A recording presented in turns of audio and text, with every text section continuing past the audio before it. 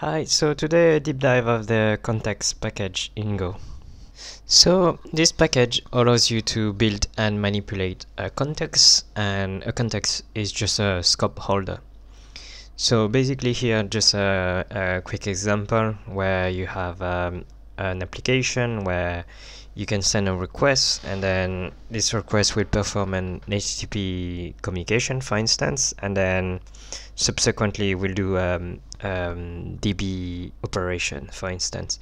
So if you use context, you can pass a specific context for this specific request, and the context will be aware of which request it belongs to.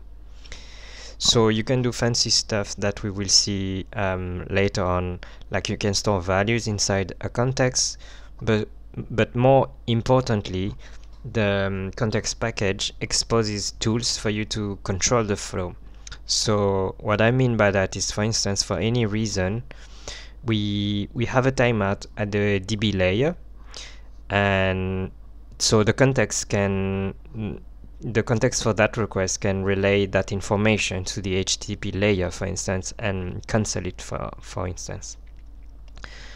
Another example is, for instance, a user is canceling the request. So then this cancellation can be propagated via the context and stop a long, expensive DB query, for instance. So you will often see that some libraries and SDKs are exposing methods asking for a context. So let's crack on with the only struct of the package, which is the context. So this is the scope holder that I was telling you about. So you have two ways to instantiate this struct. So first one is .background. This is a package method. So let's just have a look to that.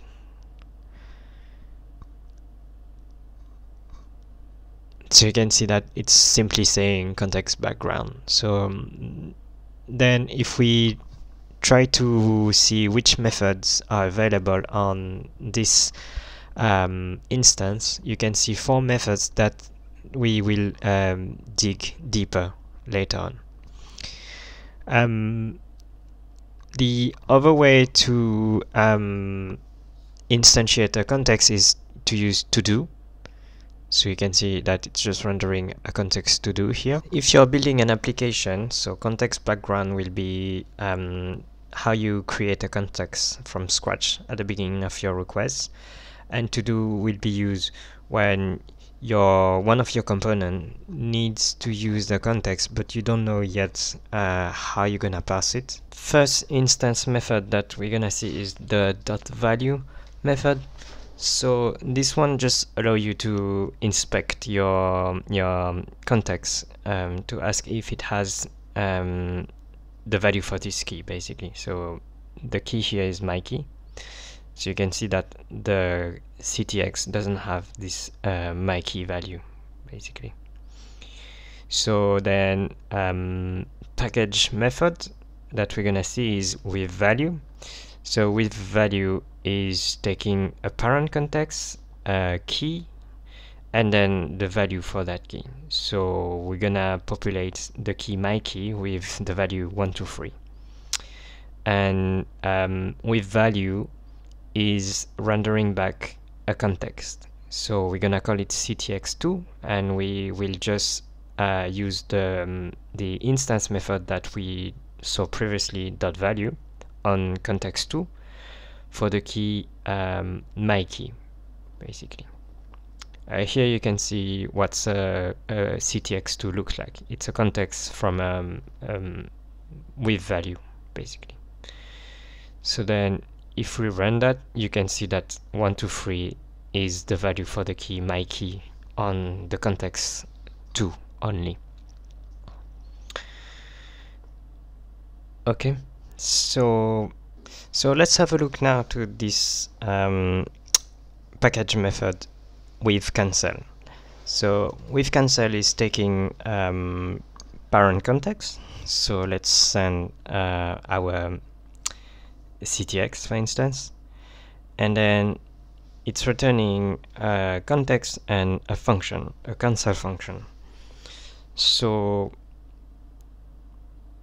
we can so now let's have a look to instance method called err, standing for error, on this context. So we will log this error before calling the cancel function and then after, to see what's going on. So you can see that the first one, it's rendering no error, and the second log line, after invoking the cancel function, you can see that it's a context canceled, and the package is exposing a constant called context.Canceled. So you can see that the error is equal to this context cancel. So you saw here how to cancel a context and how does it reflect on the scope holder, basically on the context. So next package method is the WithDeadline. So WithDeadline is taking a parent context and a time. So here we're just gonna send t, and t will be now, and then now after 1 second, for instance.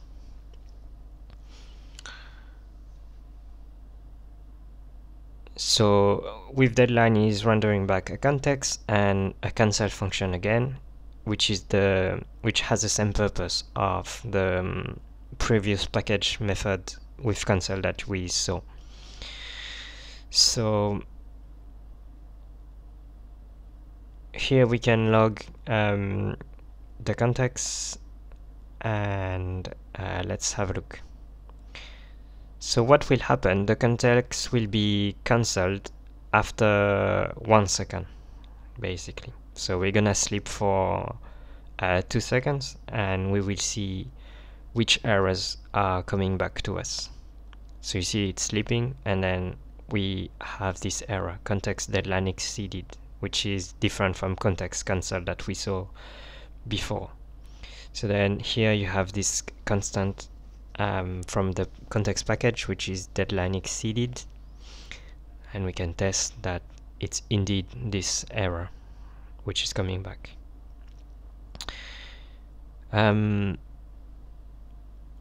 So here I just want to show you that the cancel function is exactly the same as we saw before. So if I'm cancelling the context directly at line 21, we should have two contexts cancel, basically. It's false because the context was cancelled and it wasn't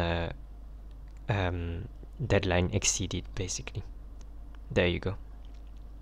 So we just saw how to cancel context by giving a precise time, basically. So I want to show you another instance method that you have available on the context, which is deadline, basically. So we're gonna do ctx.Deadline. So the deadline method is rendering to you the time of the deadline and a boolean, which is gonna tell you if there is a deadline or not, basically. So you can print them, so the deadline and then the OK.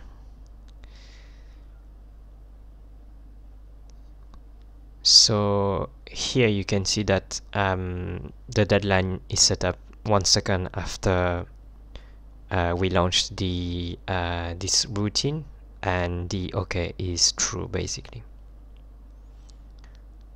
There you go. So 36:13 against 36:12, basically 1 second after, and there is a deadline, which is due to this line 19.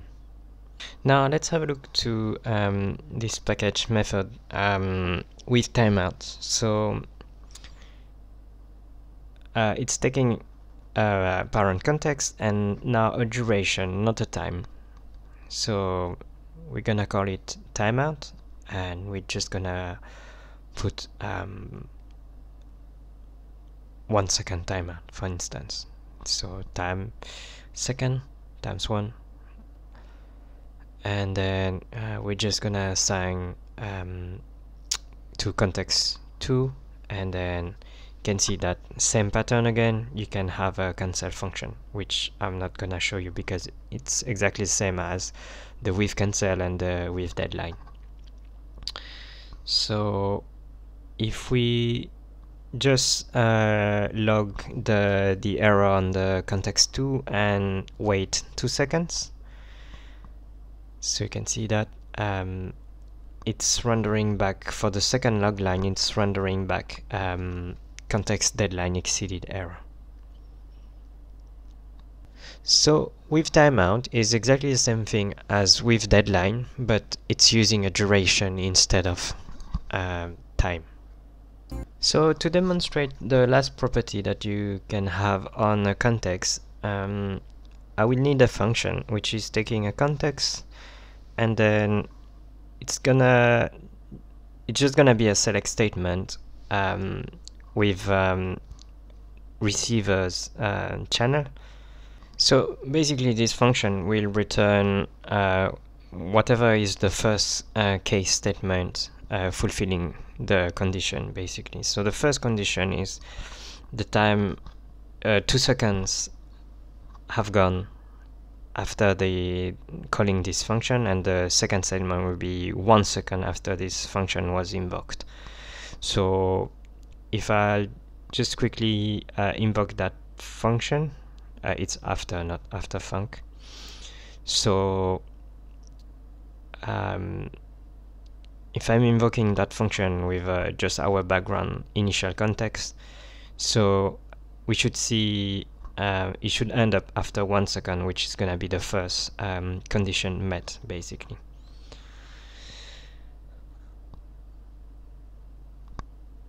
After 1 second, you saw the delay as well. So now let's build a third case statement with our last instant method, which is .done, basically. So .done is a receiver channel, so it's the same type as time after. And if this context done message is received, we will just print a log line with boom, context is done. So here the rerun the function just re-rendered that case because that was the first condition met when we invoke the function, so the context is not done, basically. So now let's just reshuffle a bit our previous with timeout context. So let's remove the second case statement as well, and let's modify the first one with 3 seconds. So let's reshuffle that as well. So still a timeout of 1 second. We will sleep for 2 seconds, so then the timeout should be hit. So the context2 will error with context deadline exceeded, basically, and then we will invoke our function.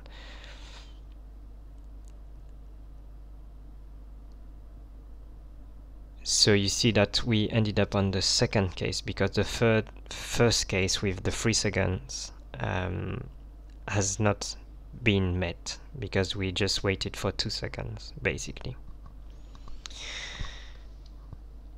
So if you remember at the beginning of the video, I was explaining that context can help to control the flow. So here we're just gonna derive a context from context2, the context with the timeout from the previous example. I'm just deriving a context with a value, so nothing fancy in terms of timeout. So then context3 is just children from context2. So we're gonna invoke our function context2 and context3. So obviously context2 will hit its timeout, and let's see what's going on from the child context3 point of view.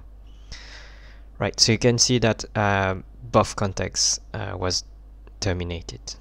So now you should have all the basics on the context package, so you won't be afraid anymore to see them appearing in different libraries and SDKs. So to go further on the subject, I invite you to see how the different timeout patterns are implemented, and different patterns on the control flow strategies as well. And I also invite you to deep dive and see how famous SDK are implementing or manipulating those contexts. So a good example is the AWS SDK, Golang SDK. So thanks for watching and happy coding!